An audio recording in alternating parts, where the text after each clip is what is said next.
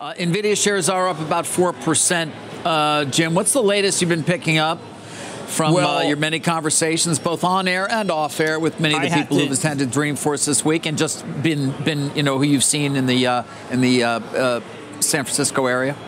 Well, I think that we can listen to what Lisa Su has to say from AMD. What she told me was, look, NVIDIA's unassailable lead, but there's room for two because there is so much business. The demand I just keep getting is more and more and more. And the big joke out here is that some people really do have Blackwell, and it's going to be Elon Musk or Mark Zuckerberg. Because remember, last week, Jensen Huang said it's become very emotional who gets his chips. I've not seen anything like this, David. It's like they're scalping him. You know what I mean? Yeah. And that's bad. He's had to deal with scalping before. But yeah, most people just say that Jensen is AI. We're waiting for others to kind of join his orb, but nobody has. That stock collapsed last night. It collapsed. It went from 15 to 13 as if it was some sort of small cap. Margarine, margarine, a knife through margarine. Oh, yeah, look at that. And now it's higher. Yeah. And obviously we've got an S&P. Carl, that's a new record, right? On the S&P? Yeah. This is an all-time high. And I think probably for the Dow as well, right? About 42K. The one to watch is NVIDIA. That was up 3.5. Now it's up 5. There was nothing wrong with NVIDIA. But except for the fact that the long night's been out for it because people think that Jensen can't possibly maintain the strength.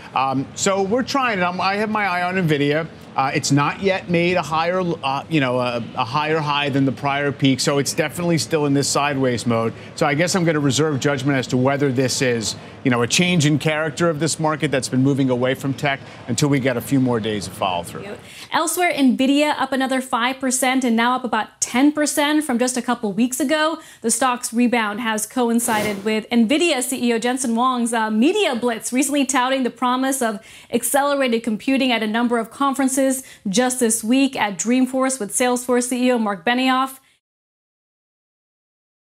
All right, I hope you're all enjoying this nice green day today. The S&P finished the day up 1.7%. NVIDIA finished the day up nearly 4%. And Tesla finished the day up more than 7.3%. Today was a very nice day in the markets following yesterday's FOMC meeting. As for Tesla, we finally have a clean break and close above this supply zone that we've been battling with for over a week. This is very, very encouraging to see, and that old supply zone is now null and void. Tesla has multiple positive tailwinds right now. Interest rates are coming down, which is of course great for the entire market, but it is especially great for Tesla because Tesla is interest rate sensitive. Additionally, we have Tesla's upcoming Robotaxi event that is scheduled for October 10th. Now, the next thing I'll be watching for in the days ahead is a close of this gap on the daily time frame. We came very close to closing the gap today, but barely missed it. And right after Tesla closes that gap, it will be up against yet another supply zone. Now, as long as the rest of the market simply remains calm between now and October 10th, then I think Tesla is likely to break above the supply zone and then go on to retest the relative high of $271 per share. I'm not saying this is going to happen right away. It will likely take a number of days. But as long as the rest of the market simply remains calm, then I think a retest of $271 per share is very likely to happen sometime between now and the event on October 10th. Now let's talk about NVIDIA. So we once again are back above the 50 MA on the daily time frame. Right now I want to wait 1 or 2 more trading days and see what happens with the rest of the market before making any definitive calls. The market got a 50 BP rate cut yesterday, and more cuts are on the way later this year. This is good news for markets. However, the market is trading at all-time highs, and we also have an upcoming election in November. So for right now, I want to be patient and cautious regarding NVIDIA in both the short term and medium term. I'll briefly mention what I've said in a lot of recent videos, and that is that attention surrounding NVIDIA and subsequently NVIDIA's share price typically moves in cycles in between earnings reports. This pattern has already happened twice this year, and if the pattern were to repeat itself again, then we could see NVIDIA trade lower into late October/early November. Please hear me well right now. Even if NVIDIA trades lower into late October/early November, that does not mean that NVIDIA can't trade higher in the short term if the rest of the market trades higher. If the rest of the market moves higher for another week or two because of rate cuts, then NVIDIA will likely trade higher as well. But once we get toward the end of this month, that's when I would really be cautious until we get past early November. That being said, we do have multiple events coming up at which Jensen Huang is supposed to speak. According to CNBC, Jensen is scheduled to speak in DC on September 27th. Then after that, Jensen is scheduled to have a fireside chat in Mumbai on October 24th. And then finally, Jensen is scheduled to speak in Tokyo on November 13th. It will be interesting to see if NVIDIA stock rallies after any of these events like it did after Jensen spoke at Goldman Sachs' recent technology conference. Since we now have a lot of events on the calendar, that makes it more difficult difficult to predict what NVIDIA stock will do in October. But given the cycle NVIDIA typically moves in, given that October is typically the worst month in the stock market, and given the upcoming election, I think caution is reasonable until we get past early November, but that doesn't mean that NVIDIA can't have some strong green days along the way. Now regarding the long term, I am bullish on the long-term future of NVIDIA, and I think the company's brightest days are ahead. Hyperscalers like Amazon, Meta, Microsoft, and Google must invest in AI infrastructure now, or they will be quickly left behind. Blackwell is on the horizon and scheduled to ship in Q4. And Blackwell is an entire platform. It's not just a chip. So at NVIDIA's next earnings report, we should start to see some Blackwell revenue show up in the company's next quarter guidance. Overall, I think NVIDIA still has a very clear runway of growth ahead of it, and I would not be surprised if NVIDIA doubles over the next 2 years given the company's current growth trajectory and upcoming product cycles. At least that's how I view the situation. With all of that being said, I hope you all have a great day, and I'm curious to hear your thoughts about NVIDIA in the comments below. Please leave a like on this video so more people will see it.